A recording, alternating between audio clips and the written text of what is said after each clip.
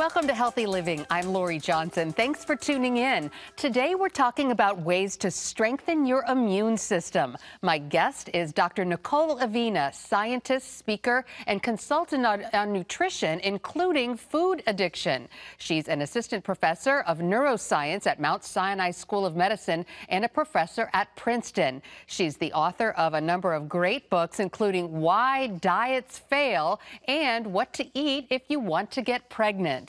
Dr. AVENA, thanks for being here. Great to see you. Nice of you to join us today. Oh, thank you, Lori. I'm so happy to be here. So as we start navigating into the winter season, preventing cold and flu becomes top priority. And of course, this year, preventing COVID-19 jumps to the top of the list. So let's talk about some of the best preventative measures. What would you say is the most important? We're hearing a lot about different things that people can do to try to support their immune system. And I think that that's fabulous. We need to keep talking about ways that we can improve our health in general. And, obviously there's the things that we're hearing a lot about, like making sure that we're washing our hands frequently, avoiding close contact with others, especially, when we're in a situation where we're in a crowded place and maybe we're with strangers. And I think, there's a lot that we can do in addition to those basics that we're hearing about with social distancing and hand washing. There's also things that we can do to really just take better care of yourself, making sure that we're getting a good diet, making sure that we're getting enough rest, making sure we're reducing anxiety. All of these things contribute to our immune health, and we really have to take a very holistic approach when trying to talk about this. So you're all about eating right, and of course there are lots of vitamins and nutrients in food. So if a person's eating right, do they actually need to take supplements as well? Again, we really try to emphasize leading with food, meaning try to eat the rainbow, try to eat a variety of different foods so that you can make sure you're getting all of the essential micronutrients that you need to support your immune system health. But part of the problem is some of the nutrients that are key for our immune system are actually quite difficult to get from food. A lot of foods don't necessarily contain them naturally, or if they do, they're in pretty small amounts, so they're not going to be quite as much as we need to maintain a healthy diet. So sometimes if your diet isn't really able to do all that it needs to do, a supplement can be recommended. And there's lots of different options that are out there. And I suggest people think about maybe supplementing for some of the key immune system functioning nutrients that are important for our immune health, like vitamin C, for example. Vitafusion makes a Power C gummy, so it's easy to take. And then also things like zinc and vitamin D, those are really hard to get from our diet. There's not too many foods that naturally contain vitamin D except maybe fish and other foods that are fortified with vitamin D. And so a supplement might be warranted in that case. And I like Frunutta, they make a sublingual version of these where you simply put it under your tongue and it dissolves easily. So you have a lot of options out there in terms of taking supplements if you find that you need one, if your diet really isn't able to fill in all the gaps that are there. So regarding immune strength, you say definitely the vitamin C, the vitamin D, and the zinc. And I love how you point out that gummies are okay and the kind that dissolve in your mouth, because so many people don't like to take supplements because they're sort of hard to swallow. And a lot of those supplements are kind of big too. So I'm glad to hear you that the gummies are okay. Are there some gummies that are better than others, and some of the other dissolvables that are better than others? Well, I think that, it really comes down to a matter of choice. I say to people, hey, if it means that you're going to take it and adhere to taking it, that's the important thing, especially when we're looking to boost our immune health. And so having a supplement that you're going to readily take every day is very important, one that you're not going to find aversive. Nobody wants to swallow a big bulky pill. And so having these easier to take options, I think, are really, really helpful. So aside from vitamins, let's talk about diet. This is sort of your expertise, and I see some fruits and vegetables in front of you right now. We hear so many things about different diets, and it's confusing, the keto and the plant-based diet, and what type of diet, the Mediterranean diet, what do you recommend? Well, I really think it's a personal approach. I'm really an advocate for personalized nutrition. I don't think it's a good idea to tell somebody what to eat or what type of diet to follow, because we all have our unique dietary preferences and things that we like. I know for me personally, I could follow a Mediterranean style diet because I like the types of foods that are on it, but I have plenty of friends who just don't really like those types of foods. So it's not always the case that it's a one size fits all approach. I would say that the biggest part of this is to make sure that we're minimizing processed foods, really trying to focus on eating fresh, wholesome foods and avoiding things that are overly processed, because what ends up happening is that those are the foods that end up having lots of added sugars, added salt, and these other things that can have a negative impact not only on our overall health, but also on our immune system health. Well, a lot of people find that very surprising and also disturbing because, in the winter and, when we're stressed out, we love to eat our comfort food, and that usually contains a lot of sugar. And it's surprising to a lot of people that sugar actually hampers the effectiveness of our immune system. Can you explain to us why that is? Yeah, so sugar has been shown to actually interfere with the white blood cells' ability to do their job. And so our white blood cells are there to be able to fight off these infections that we might come into contact with so that we won't get sick. And so when we eat excess amounts of sugar, sugar is preventing that from happening. So you're essentially weakening your immune system when you eat a high sugar diet. So that's why it is so important to try to reduce added sugar in your diet. And you mentioned about, snacking and people liking to indulge in different types of treats. I think that there are options out there that are available so that people don't necessarily have to have snacks that have added sugars in them. So obviously the best case would be having like fruits, maybe even, hard-boiled eggs or some vegetables. But if you're on the go and you want something that's maybe a little bit easier, there's options like crispy fruit snacks by Krispy Kreme. These are great because they're literally just 100% freeze-dried fruit. There's no added sugar. And so you can really just take them on the go and have your snack. And it's kind of like replacing the chip with something that's actually a lot healthier. That's fantastic. So where can people get that particular brand? These are available on their website. If you go to crispygreen.com, you can see where they're located throughout the country. What's your opinion about fruit juice? So fruit juice is a no-no. I think that fruit is a wonderful addition to our diet. It contains lots of nutrients and fiber and things that we need to stay healthy. But what happens when we get into fruit juice is that fruit juice is literally just the sugar that's in the fruit. We're stripping out all the nutrients. We're stripping out all the fiber. And so what ends up happening is you're losing all the benefit of the fruit by not eating the whole fruit and just having the juice. So it's recommended to avoid fruit juice.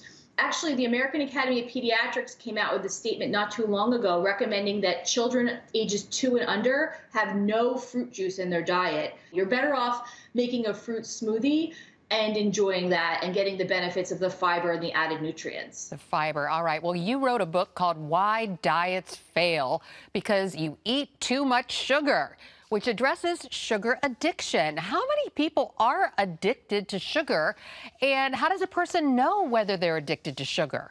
That's a great question. So we don't really know how many people are struggling with sugar addiction because it's something that isn't necessarily out there in the medical community yet. We're starting to see that more and more doctors are adopting an approach of addiction when we talk about managing people who are struggling with overeating. Now, it used to be the case many years ago that, people who were struggling with overeating and obesity, it was thought to be an issue of willpower and that they just lacked the self-control. But the research now suggests that people are, in fact, addicted to these foods that have high amounts of sugar in them. We're seeing changes in the brain that are similar when someone is overeating sugar to when someone is using drugs like cocaine or even alcohol.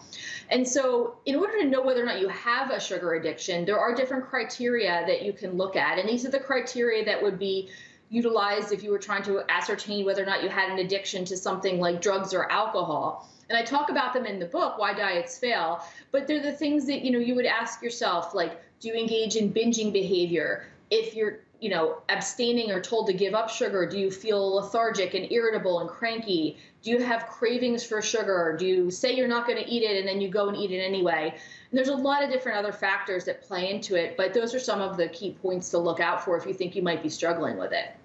Wow, I'm sure a lot of people were saying yes, yes, yes to those questions. This is a fascinating subject. We're going to take a quick break and be right back with Dr. NICOLE AVENA. The book is called Why Diets Fail. When we come back, we're going to talk about how to break a sugar addiction. Stay tuned.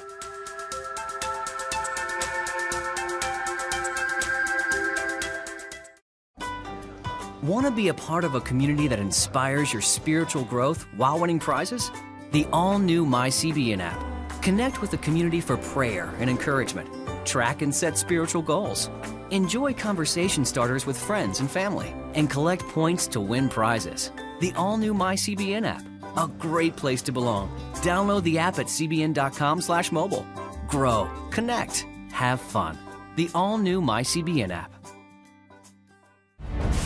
On the home front. Thanks for joining us for CBN's On the Home Front, where we highlight what the men and women of America's military do to defend our country. CBN honors the men and women in our military with an initiative called Helping the Home Front. It partners with churches across the country to meet the needs of their military families, from repairing homes to wiping out medical bills for wounded veterans. Watch On the Home Front today at 2:30.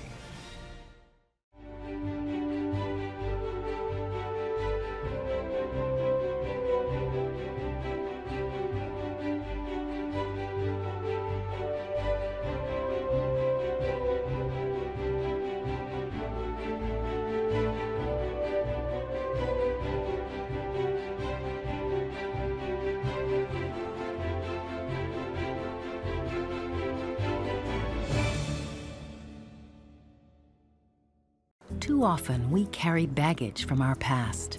You know what it's like. It affects everything and everyone in our lives. It's always there, weighing us down and keeping us from achieving true happiness. But do you know God never meant for us to be trapped in the past? You can be free of your baggage. Learn how God's forgiveness leads to changed lives and new beginnings. Call the 700 Club.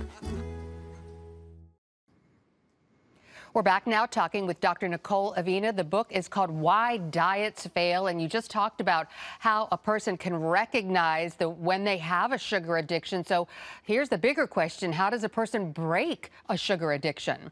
Yeah, that's really the million-dollar question, right? Because I think, recognizing that you have a problem with sugar and that you want to cut back is the first critical step. And a lot of people struggle to even get to that point. But what you do, the next question is, well, how do I get out of this? How do I break this vicious cycle? And so what I recommend is that instead of trying to go cold turkey and just try to cut all the sugar out of your diet, to take more of a harm reduction approach. Really just focus on where are the biggest sources of sugar in your diet. And then starting one by one, try to not necessarily remove them, but replace them with healthier alternatives. Now, the reason I don't recommend going cold turkey is because we know from years and years of research on diet that when people go cold turkey, it doesn't work. And what we find is that it's overwhelming, not only from a physical standpoint, but from a psychological standpoint. It really sets people up for failure. And so starting by taking baby steps is going to be essential to helping to make habit changes. So first step might be, if you drink a lot of fruit juice or sugar-sweetened beverages, to find another thing that you could drink instead. Maybe you're going to drink coffee instead, or maybe you're going to switch to club soda or seltzer water, something that's still going to allow you to enjoy the beverage, but it's not going to have all the sugar in it and all of the detrimental effects to developing this habit that you're perpetuating by drinking it. And in addition to sugar, you say stress actually harms our immune function. Can you explain how that happens? Yeah, stress is a big issue, especially right now with everything that's happening in the world. I don't know anyone that isn't stressed out in some way, shape, or form.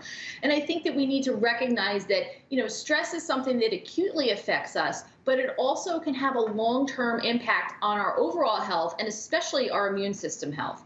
So when you're stressed and you're not coping with it correctly, your body is releasing cortisol. And this is a hormone that in your body over time can cause body fat accrual. So we can end up having fat deposits throughout our body if we're chronically stressed. And that's certainly not helpful. And it's going to add to these conditions like metabolic syndrome and potentially diabetes. When it comes to our immune health, Again, stress is detrimental to our immune system functioning, because if our body is fighting a stressor, or it thinks it's fighting a stressor because we're releasing cortisol, all of our energy and reserves in our body is going to go to fighting that stressor, not necessarily to fighting off bacteria and viruses and things that we're coming in contact with. So we're essentially taking away from the support of our immune system when we're stressed. So it's very important to manage stress and to figure out ways to mitigate it when possible. Well, you did correctly point out these are very stressful times. How can people relieve stress in the midst of a pandemic when people are struggling financially, worried about loved ones getting sick, and so on? Yeah, I think it's such an important issue, and we really need to be talking about this more, helping people to cope. This is an unprecedented time in our world, and I think we don't have a playbook for how to manage all the stressors that we're being faced with right now. I think the one thing that we can focus on is the thing that we can control. And I think part of the stress that's happening now is that people feel this sense of a loss of control, that they have no control over what's happening in terms of their health. They have no control over whether or not their children are ever going to go back to school. They have no control over if their job is safe.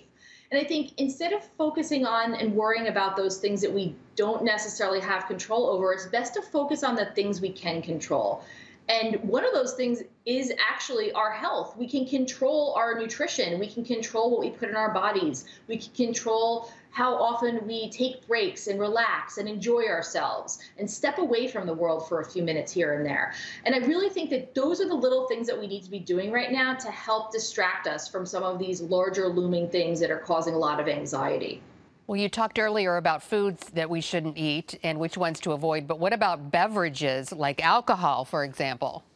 Yeah, so beverages are a tricky thing because, a lot of times those are actually sneaky empty calories that get into our diet and they don't make us feel full. One of the things that's really tricky about beverages is that the caloric beverages can make us, consume a lot of it in a small amount of time, and you never feel satiated from it. So you end up wanting to drink more and more of it. And so there are a way that you can get passive calories in your diet that you might not want. And over time, that can lead to an increase in body weight. But in terms of specific beverages, I think, if you're struggling with anxiety especially, you might want to think about cutting back on caffeinated beverages. Coffees and some teas can have a high amount of caffeine in them. And the same with some of these energy drinks that are available on the market. Over time, if you're utilizing a lot of caffeine, that can have a negative impact on how you feel. And it can also mess with your sleep, and it can alter your mood, and it can really just not be necessarily the best thing for people who are struggling with anxiety and stress right now. So I focus on water. I really always come back to that. I think that's the healthiest beverage we can drink. And if you find that it's boring and you want some flavor to it, you can buy all kinds of different flavored waters these days. There's also flavorings you can add yourself, and you can really customize it to make it be the way that you want it to be. This is fascinating information. We're going to take another quick break and be right back with Dr. NICOLE AVENA. We're going to be talking about the importance of a good night's sleep and how to get one. Stay with us.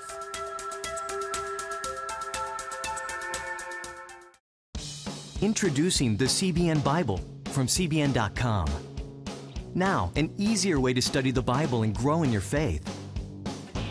Highlight your favorite verse. Read separate versions at a glance. Click and read a commentary. Or cross-reference your favorite verse using the Strong's Concordance. All the right tools to study the Bible, all in one place. The CBN Bible, available at cbn.com/Bible or the iTunes App Store. This is CBN News Watch. Thanks for joining us. Watch breaking news, exclusive stories and programs, credible news reporting. We show you what's happening in the world and how you can pray about it. This is CBN News Watch, because truth matters. Weekdays at 5 on the CBN News Channel. Woohoo! Hi, Superbook fans. Here's something else you'll love. It's the new Superbook Bible app. It's packed with games, activities, and Superbook episodes that you can watch for free. Oh, no! There's trivia, a fun daily devotional and answers to your Bible questions. Plus, an easy-to-understand Bible the whole family will enjoy. You can even create your own Superbook character. Ta-da! Whoa! Millsburg Falls man, come. Sorry, pardon me. Sorry, excuse me. Ouch! Are you getting this? Earn super points to win daily prizes, too. And so much more! Time to get back to my adventures. See you soon. It's the new Superbook Bible app. Free downloads on iTunes, Google Play, and Amazon. We're back talking about immune function with Dr. NICOLE AVENA. Dr. AVENA, how important is sleep to strengthening our immune system? Sleep is essential for strengthening our immune system, and a lot of times it's the thing that we're sacrificing, especially these days where people are stressed and maybe not sleeping quite as easily as they have in the past. But it is essential that we get proper sleep to allow our immune system to restore itself and to be able to function correctly. It's not unlike what happens when people are chronically stressed. If you're chronically sleep deprived, even by missing out on an hour or two each night, what ends up happening is that your body has to use its reserves and its resources to compensate for that lack of sleep. And that energy gets taken away from the immune system. And so you're essentially taking away from the ability of your immune system to function at its best when you're not allowing your body to get proper rest and sleep at night. Can you offer some tips about how to get enough sleep? A lot of people have difficulty falling asleep, or they wake up in the middle of the night and can't get back to sleep. Yeah, so I think that a couple things that I really recommend people do. One is to stay away from your smartphone and do not bring your phone into your bedroom. The phone should live in another room at night. Part of the reason for that is that people tend to get into this habit of scrolling through their phone or looking at that blue screen right before they go to sleep, thinking it's going to help them relax. But in the end, what ends up doing is causing our circadian hormones to be set off rhythm. And so that light that's emitted from the phone actually is detrimental to helping you to fall asleep. It's harming your ability to fall asleep. So you want to try to minimize exposure to a phone or to a tablet or a screen before you go to bed. Also, I think it's important to think about your sleep environment. A lot of times people find that they're unable to fall asleep because there's something in the environment that is just making it difficult for them. So make sure that your room is as dark as possible. Make sure that you have nice, comfy sheets. Make sure that it's a good temperature for you. And also, think about maybe trying a weighted blanket. I've actually started using one of those myself, and it's done wonders for my sleep. There's something about it, just, keeping you nice and warm and having that weight on you that, really makes sleeping a little bit easier. And also, what about not doing anything else in your bed, like working, because it trains your brain to stay awake when you're in bed? Absolutely. Yeah, I'm glad you mentioned that, because the bedroom should be a place for rest. And so making sure that you're not working in your bedroom if possible is really essential. You want to make sure that when you lay down in that bed that your body becomes to develop the habit that I'm laying down to go to sleep. If you get into the habit of, doing work or holding meetings in your room, then that really can be difficult in terms of helping your body to be able to associate what it's supposed to do when you lay down in your bed. We train our brain with all these different habits. Okay, we're going to take another break and be right back with Dr. NICOLE AVENA. The book is called Why Diets Fail. Stay tuned. Come home to the sounds of Southern Gospel from CBN Radio. You'll enjoy a rich Southern blend of bluegrass, classic gospel, and Southern gospel favorites like the Gaithers, the Crab Family, and bluegrass sounds like Mountain Faith. So make yourself at home with the all-new CBN Southern Gospel, now available at cbnradio.com.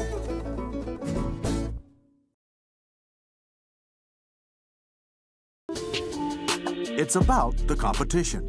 I kind of put that pressure on myself, and I think people had expectations. It's about overcoming. We use this phrase all the time, keep chopping, keep practicing hard. It's about going the distance. I think as a father, it's my job, to lead, just be the best husband and father I can be. Watch Going the Distance with Sean Brown Saturday night at 7:30 on the CBN News Channel. Life. It's meant to be lived fully. Jesus said it. I came to give you life. Life to the fullest. Life in your family. Life in your finances. Life in your body, mind, and spirit. Life in your everyday.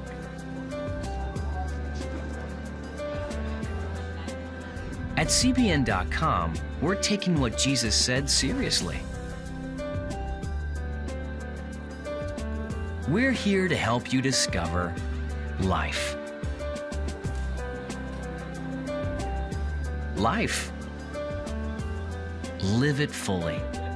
CBN.com.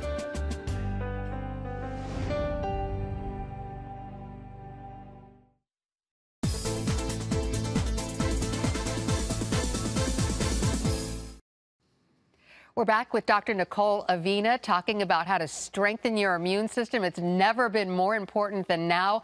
Dr. AVENA, this has been so helpful. So tell us, how can people learn more about you and get your books, like Why Diets Fail and What to Eat When You're Trying to Get Pregnant?